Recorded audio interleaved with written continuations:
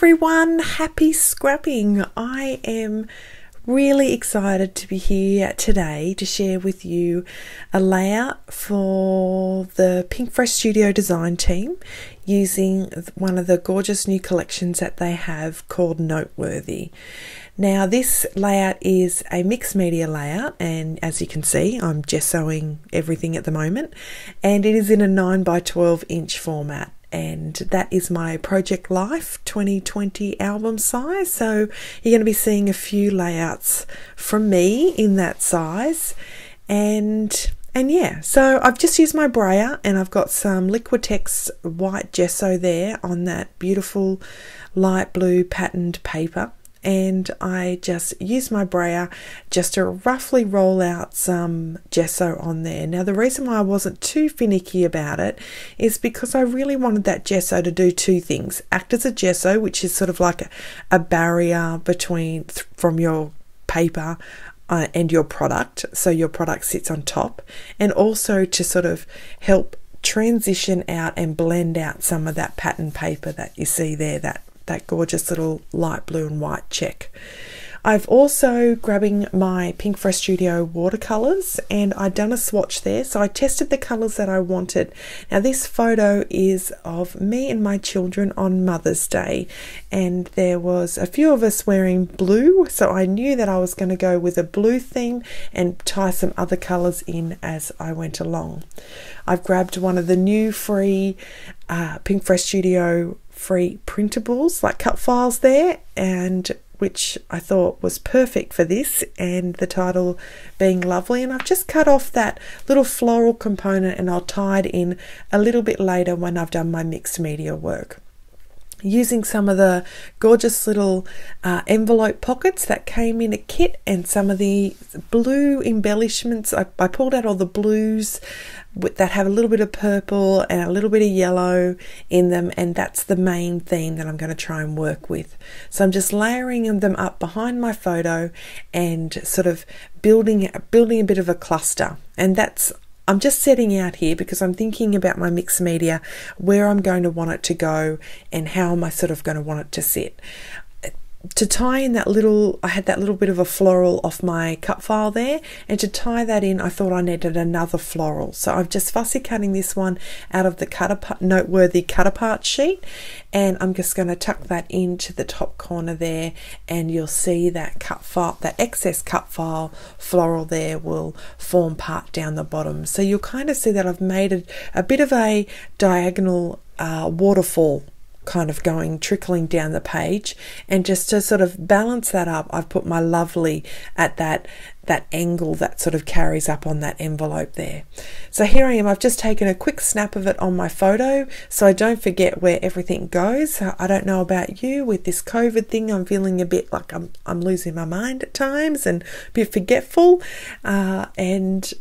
so I thought I'll just snap a photo there because I knew that's how I wanted everything to go, and then when I'm putting it all back together, if I needed to use it as a reference, I could.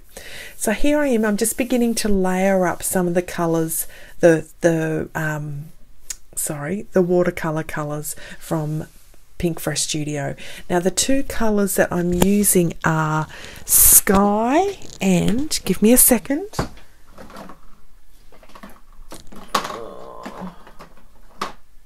Sky and Sapphire. Now, as you saw, the sapphire is really quite dark, and that sky is almost an aqua. But as you can see, when I blend it together and sort of swatch it all off, I'm creating its kind of its own color. And I also know that when you're working with these watercolors, you've got a gradient of color. If you apply it thick, it's very dark, but then if you add water, it really blends out and becomes that softer color.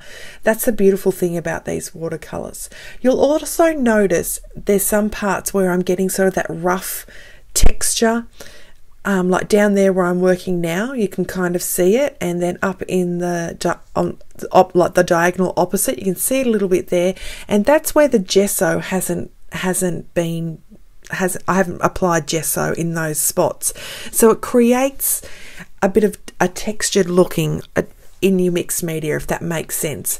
I wouldn't apply too much more then, otherwise you'll start to see it sort of break down the paper, and if I worked it too hard, the paper would start to fluff up and it would sort of soak through. But if you're just doing a quick wash and you manage to maybe dab off some of that excess water, you get this really beautiful kind of textured look, which I think when we're doing mixed media backgrounds is really what we're trying to create is an interest in when using mixed media. It's creating depth, it's creating dimension, it's creating layers, and as you can see, that's really come together. Like when I had two really strong distinctive colors, and look at the color that I've been at different, the spectrum of color that I've been able to create just by using some of those really basic techniques there. And also at the white, as you can see, when I'm just adding watered down acrylic paint there and I'm just splattering it on, but it really sort of brings that white to life and adds that little bit of extra. So you can see those spots on the back, I'm just drying those off, and that's where you can see the gesso wasn't and where it's now starting to soak through the page. But that's nothing a heat can't fix when you do it quickly. Look how that cut file now jumps off that background. It really pops and it makes that white really stand out, and that's what I was sort of after. I was after getting things to really jump off, and also I just wanted to make that transition from my photo cluster to my background a little bit more seamless, and that's what I find creating mixed media backgrounds really does for me. I'm just roughing up the edges now because with these beautiful Pinkfresh Studio papers, when you rough up the edges, you get that beautiful little bit of a white coming on. Now that doesn't happen with all paper collections. It stands testament to the quality of paper that Pinkfresh Studio use. It's thick and beautiful, and you get, when you scruff it up like that with just an edge distresser, or that tool's like an old one from Prima Marketing, or a little bit of sandpaper, if you rough it up, all of a sudden you're getting a bit more of an aged, worn look, and you can really create another way of creating a little bit more texture in your scrapbooking page there. I just love how this layout's coming together, and I need to love this one because it's a Mother's Day layout. Look at my beautiful babies growing up. I just adore them, as I'm sure you all adore your children, pets, extended family. We're just so, I feel so blessed to have such a big family, and a family that's close, and we all care about each other. So I'm just trying to now recreate my little waterfall moment that I had going on before, but I'm also mindful now that my mixed media, I don't want to cover it all up, so I have to try to change it up a little bit but still get the general gist of the idea.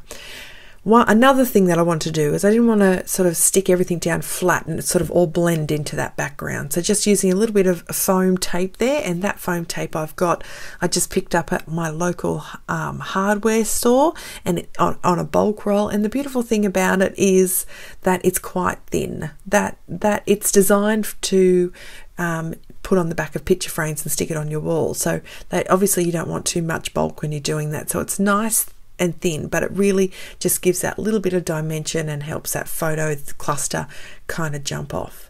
Now we're up to the fun part, aren't we? This is where we get to put on all these sweet little embellishments, and the Noteworthy collection is full of it. It's got enamel dots, epoxy stickers, it's got foam stickers, it's got dimensional stickers, it's got ephemera, it's got cardstock stickers, even those little wood veneer ones you can see up in the corner. This collection is jam-packed full of embellishments, and it's really great because you can be really picky about what you want. Now, what I was seeing here is I've got so much blue, I've got those little tiny bits of purple and green, but I just wanted to add another colour in. And what colour? The colour that I always think of when I think of blues is a pop of yellow, and I knew that this ephemera packs and the sticker packs had these yellow elements in there, and that I knew I could just to bring that extra little colour in. I knew I could tie that in and it'll just give that little bit of a pop there. So it's time to adhere my cut file down.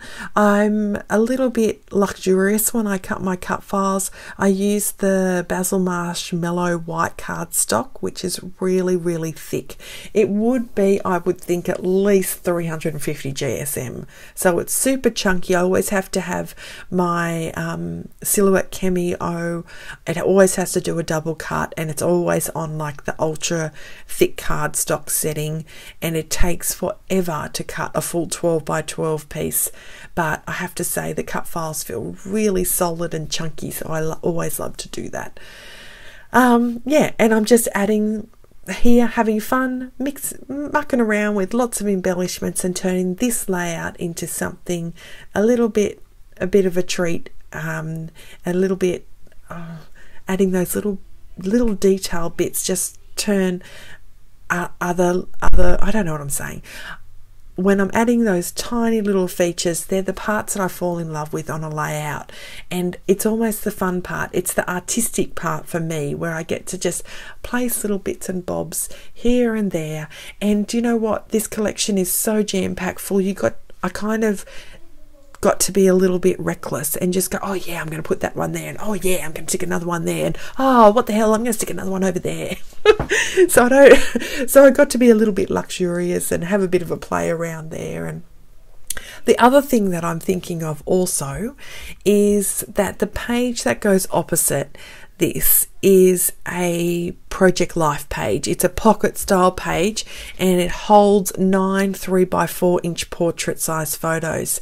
And I was also thinking that because they're sitting side by side, and they were all taken on Mother's Day as well, they're sitting side by side. I wanted to make sure some of those embellishments I was saving for the opposite page. Now that video is coming up tomorrow on my channel, so if you're interested in Project Life and you do a little bit of pocket style scrapbooking, I encourage you to head back on over tomorrow and see that layout and see how I put that one together, and then you'll be able to see side by side. I took a photo of them together, and at the end of that video you will see that photo of how they look together. And it's almost like I'm scrapbooking a double page spread. It's like I'm wanting to make that side tie into my this side layout as well. So when you're looking at it, like when you're flicking through your album, it looks like they were meant to be together, and that they use the same colors,